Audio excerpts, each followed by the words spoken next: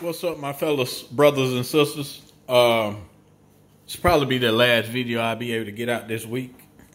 But I wanted to show you guys how to hook up the Xbox Series S. This works as well for the PlayStation 5 as well. Because as you guys notice, if you look at your consoles, it does not have a digital output. Now, this video is how to hook up your Xbox Series S, or it could be a PS5 as well, but how to hook this up to a monitor with no audio output. Now, if we look at the back of this monitor, I don't have nothing but two HDMI cables and a DP output. No audio output at all.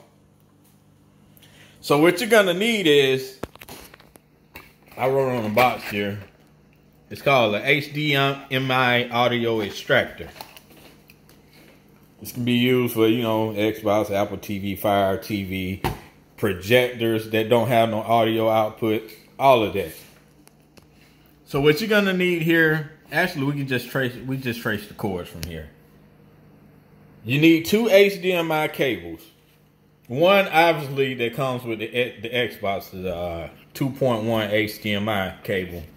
It's gonna go into the HDMI in side from your Xbox. This cable is coming from the Xbox to the HDMI in. Now, on the back side, it says HDMI out. You're gonna run the HDMI cable out into your monitor, HDMI. Now, for your sound, if you notice, it has a thing that says aux. And as y'all can see, I have a connector here, that has some of these come with just the red and white connector. You can hook directly into there. But you're gonna run this aux cable into your speakers, or in my case, sound bar. I don't know why it's making that funny noise, but okay, we'll get that fixed. And like I say, you can run this to your speakers, sound bar, hook it up with the setup. Possibly, as you guys can tell just by the setup, you might need this device right here anyway for your sound system. Unless you plugging this up to a TV. This is for all my people that like to play on gaming monitors. We're gonna have to do this, unless you, of course, your monitor supports a sound system.